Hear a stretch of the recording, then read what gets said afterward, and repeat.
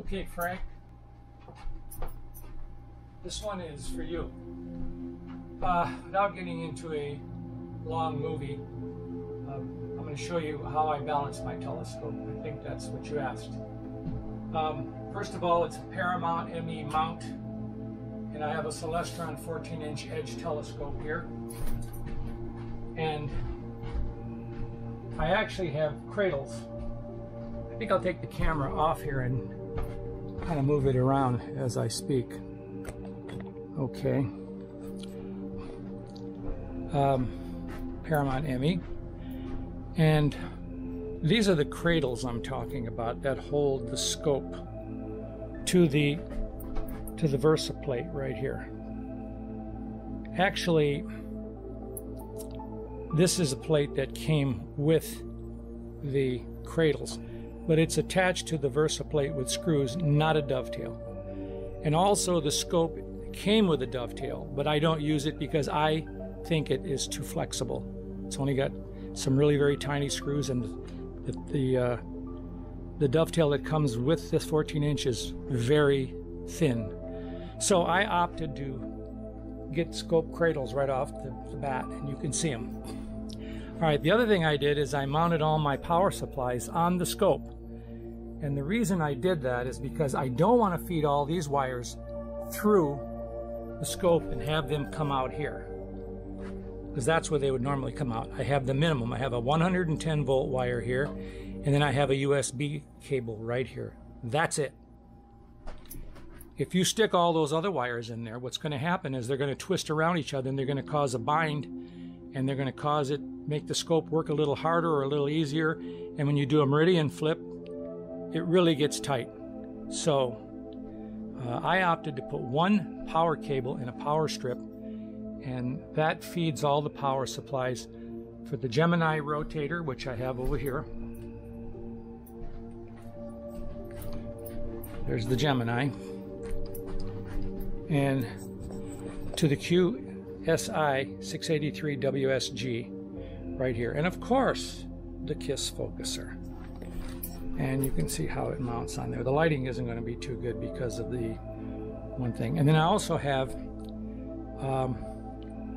some micro-touch focuser for the mirror, if I ever have to really adjust the mirror. But really, once it's adjusted and you lock it down with these locks, and you've got everything like you've got the Gemini such that the camera is in the mid-range of the focus of the Gemini, you really never have to move the mirror again. Okay, and then I have a wireless micro-touch receiver that drives this. I don't know why it shut off. Stepper motor. I'm going to start again. I'll continue. All right, I have a Lost Mandy dovetail mount attached to the rear end of the scope here, and also to the front. It comes with these these spacers that are curved, although the back one doesn't have the exact curve it should have. Okay, now this is the important thing, and I added this here. I made this. I'll get back a little bit so you can get the whole thing in the focus. It's got a counterweight here and a counterweight here, and they're a little dusty. I haven't used the scope in a while because of the weather here in Arizona.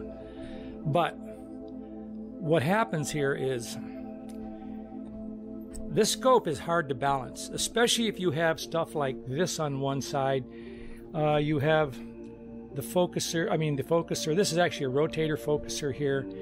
And, like here's another piece of equipment, the stepper motor for the mirror focuser, and other stuff, like this receiver. It all adds up. It adds up. And what happens is the scope is heavier on this side. We think not much, but it is.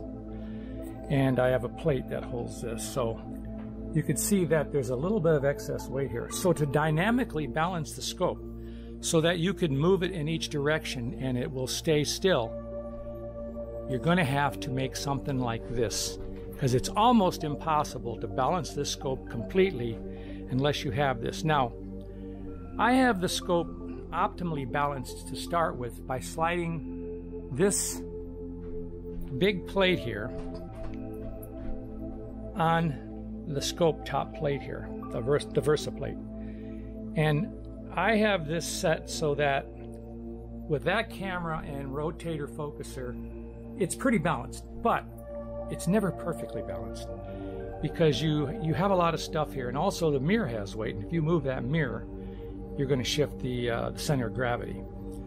So you want to get everything balanced so that on this axis, the axis of the counterweights, the camera and other stuff back there, and there's also another little connection box here, that balances with the front of the scope, which is much lighter, of course.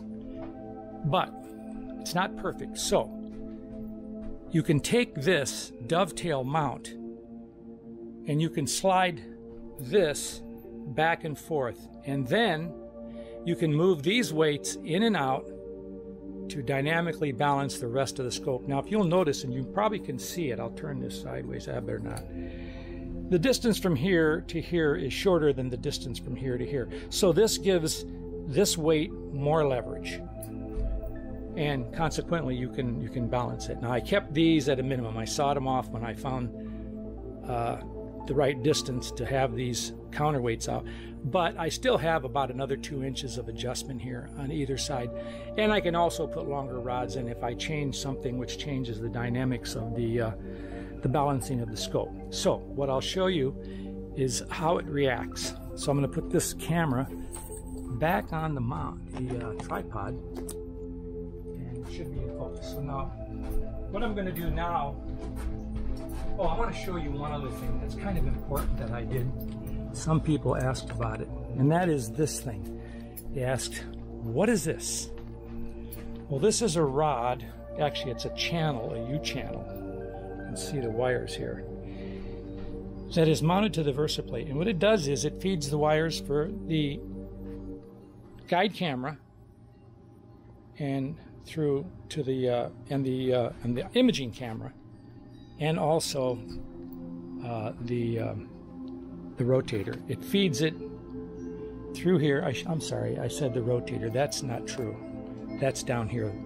Okay, so what happens is these wires are looped here, and this is the center of rotation. This is the axis of the scope. This allows the rotator to move the camera around without catching and dragging the wires. They just kind of turn on this point. So that's kind of a handy thing to do. I noticed some other people asked me about that, and they incorporated that. Okay, so now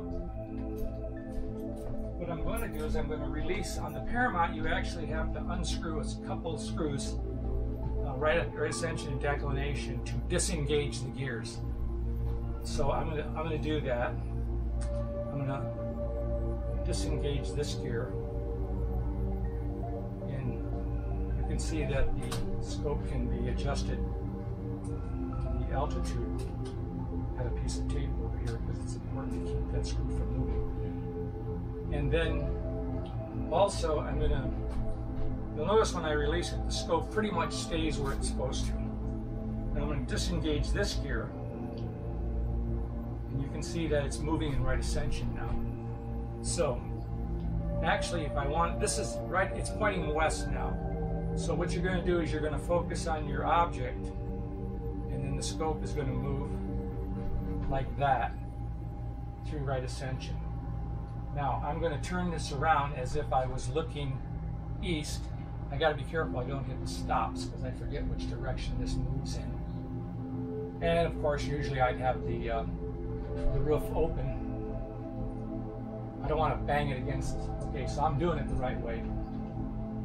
If you make a meridian shift, this scope, it would do it automatically. So I'm trying to get counterweights in the right position. Okay, so now we're pointing east with the scope because that's east. And you can see that if I let the scope go, it should stay there. But I do bias it just a little bit. Actually, I should have it a little bit to counterweight down this way, just a hair. Paramount, I mean, BISC tells you don't have to do that. But I just moved it about maybe 3/8 of an inch. Now, because it's dynamically balanced, I could point the scope anywhere let it go, and it'll stay there. If I point it down here, it'll stay there. Because I have these weights, should I say I have that weight that's over there, and I'll take the camera off again. Because of this weight here, being forward or backward, it balances the scope. It's hard to move this with one hand, this way. Okay. Now, why do I got to turn that just a little bit. Why do I have these? Because of the weight of all this apparatus one side, it actually shifts the center of gravity of the scope. So this allows me to balance the scope this way. And then this, I can slide this on the dovetail, gives me that final adjustment front to back. So I'll put that back on the tripod again. I know I'm not explaining this too well, but I had to dream that up. There we go. So you can see that no matter where I leave the scope, it'll stay. Sometimes I have to just tweak the counterweights just a little bit, especially if I do a meridian flip. I always like to have it biased. BISC says you don't have to do it. I put a little bit of pressure on the gear, so when the scope is being lifted, there's a little pushback on it, so it always stays in mesh. Now when you do a meridian flip, what's going to happen is the scope's going to go, I got to watch this, although I'm pretty sure I cleared it. Yeah, I got to watch that one spot. I don't usually do this with the roof closed, but it's hotter than hell out there, believe me. And I don't do any imaging in the summer because it's so hot out here in Arizona. So now I've done a meridian flip, and of course I'm on the, you'd start here, of course, and then you would be traveling across here like this. So it goes like that. Now, like I said, I can leave the scope go. It doesn't move. It doesn't fall that way. It doesn't fall that way. That's because of these two weights and how they balance the scope this way. It's a very simple setup. You buy a dovetail that goes across here. You can buy those readily. And then you buy one of the dovetail slides that you would mount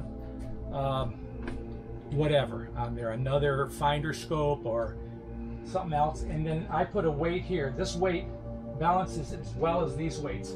But once I find that sweet spot, but it still wants to go one way, then I adjust these weights in or out, and then it's totally dynamically balanced in all directions.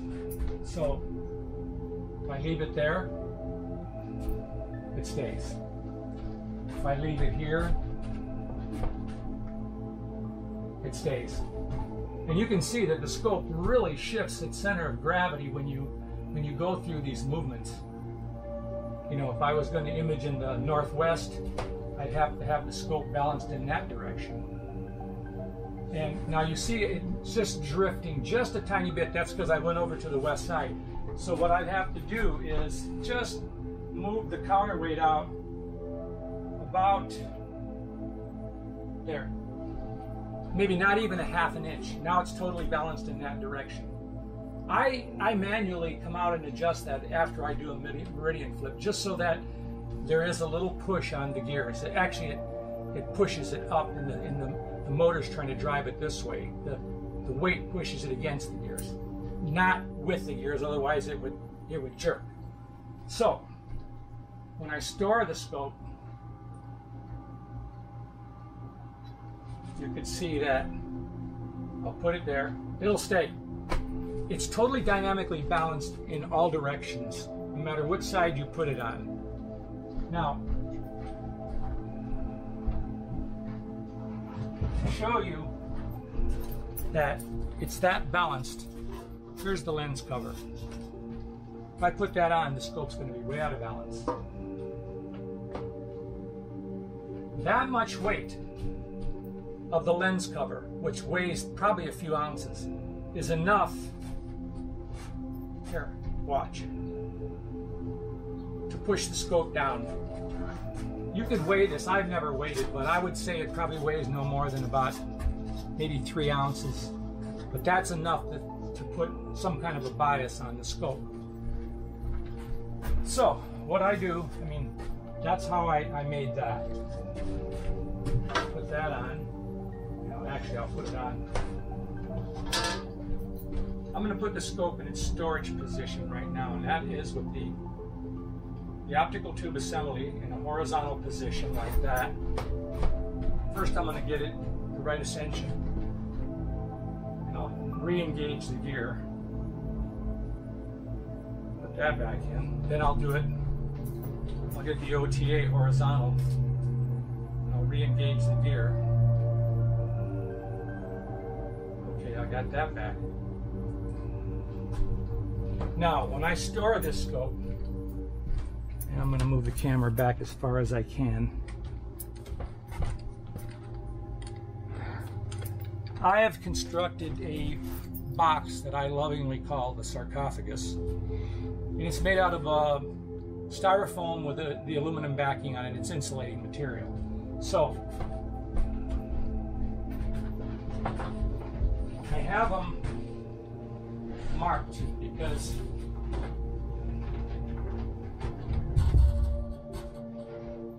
it's hard to remember how they go.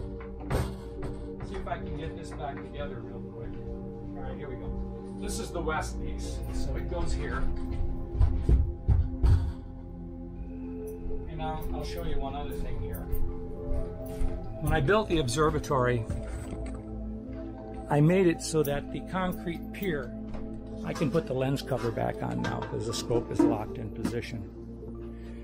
There's a hole in the floor there around the concrete pier, and I've done that so that, of course, the pier does not touch the floor, so there's no vibration transmitted to the pier when you walk up on this deck. So I'll put that back on the all right. And then I find the next piece that goes on here. I believe this is the top. Yeah, that's the top. So we're just going to get it out of the way for now. And then this one is the east, so that one goes here. Okay.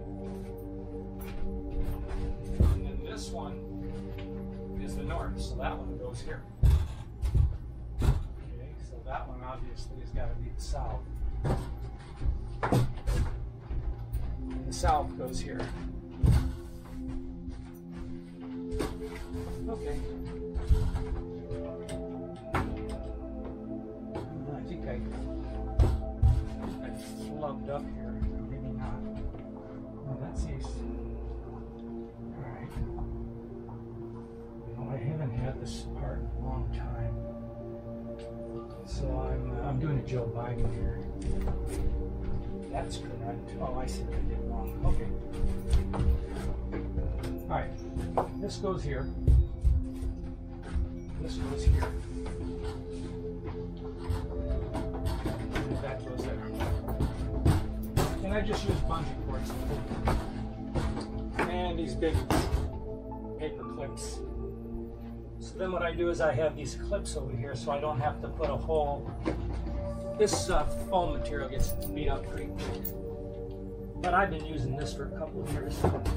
Now the reason I'm doing this is because the Arizona heat is really brutal, and I don't want my scope exposed to those kind of temperatures. It gets up to 120 or 30 degrees up in here. But I can keep the scope at 80 degrees easy with a small $125 air conditioner. All right, so I'm going to put the back on. It goes here.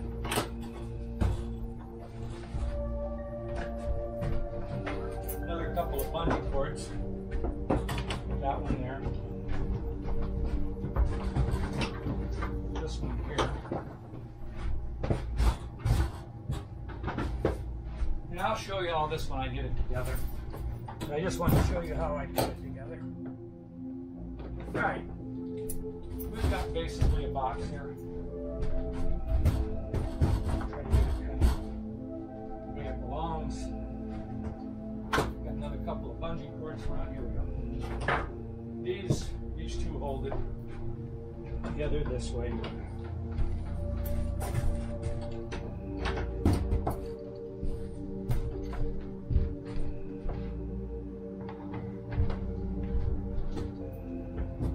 All right.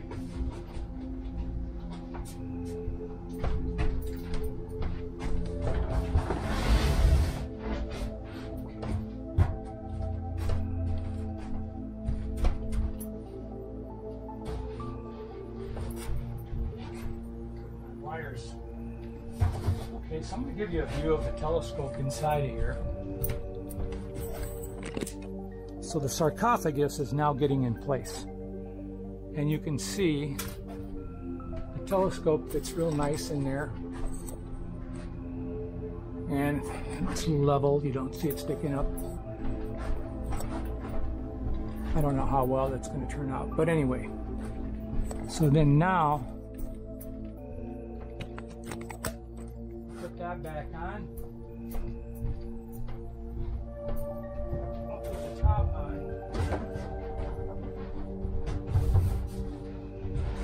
It says east. I have the direction, the cardinal directions written on the top, so I know which way this goes on. There it is. More of these big clips, and then of course a square using the top as a gauge. And oh, I got a bungee cord over here. It's rather wore out. The sun eats the, I should say the heat, eats the rubber up in these bungee cords. But you see this one is getting really stretched. It's getting to the point where it has no elasticity in it anymore. But I'll put it on here. I gotta get some new ones.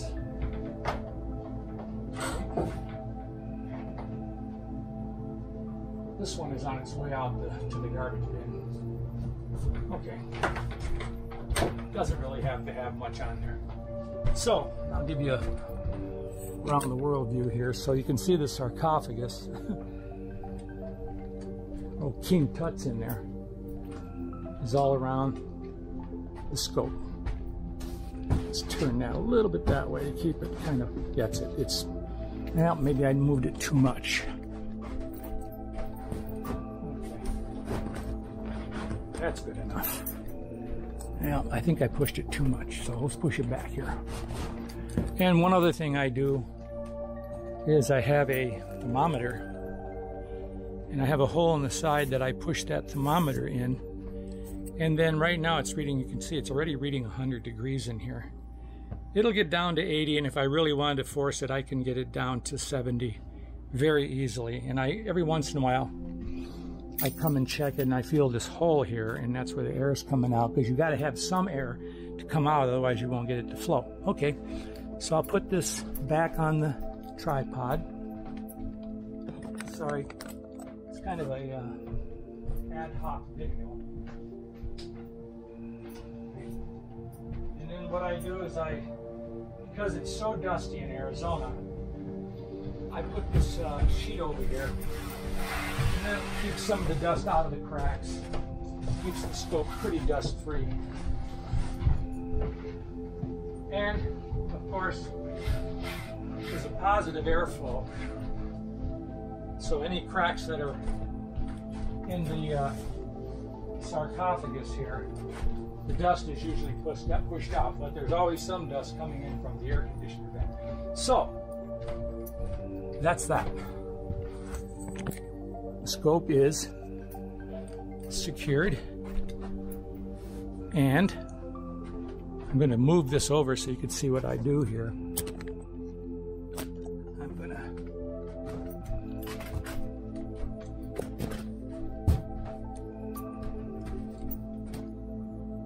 Alright, I'm going to close the front flaps on these pieces come down so that when I'm pushing the roof off, when I raise them up, I can push the roof off past the telescope. So put those down.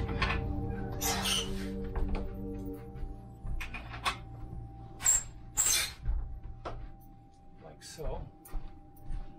I'm going to stop the camera. This is a downstairs view, and that's where the air conditioning duct is.